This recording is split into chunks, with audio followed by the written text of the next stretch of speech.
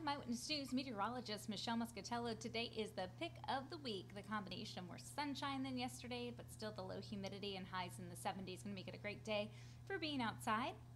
We're going to be warmest inland at the coastline, a little cooler with the southeast wind in the afternoon. So by lunchtime, middle 70s, upper 70s to near 80 degrees, well inland at 4 o'clock. And meanwhile, the coastline about 70 to 75 degrees. 6 o'clock this evening, nice evening for doing a little grilling or taking a walk outside after dinner. Partly sunny and dry at the beach today, about 74 degrees. The surf around 1 to 3 feet. Still pretty comfortable for overnight sleeping. The humidity is low, the temperature is still a little cooler than normal. Enjoy it because the humidity will be rising on Friday as clouds build, winds turn breezy, and we'll have a passing shower in spots. It's a warm front coming through, and behind it, those temperatures will soar. We're looking at highs at 90 or higher for 3, possibly 4 days in a row. That would make it a heat wave. You can get all the details on the full forecast on our main weather page.